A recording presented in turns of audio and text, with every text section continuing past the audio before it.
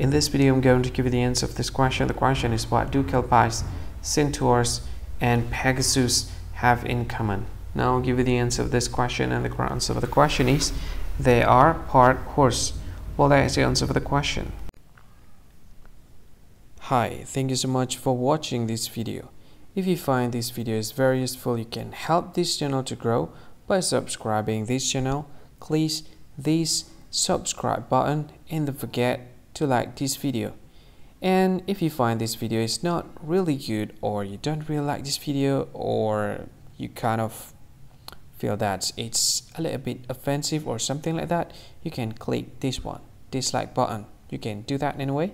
And if you want to share this video with your friend, you can share it by clicking this share button, and you can share it to any social media that you wish that is currently available at this time, like Facebook, Twitter, LinkedIn, and many others, right?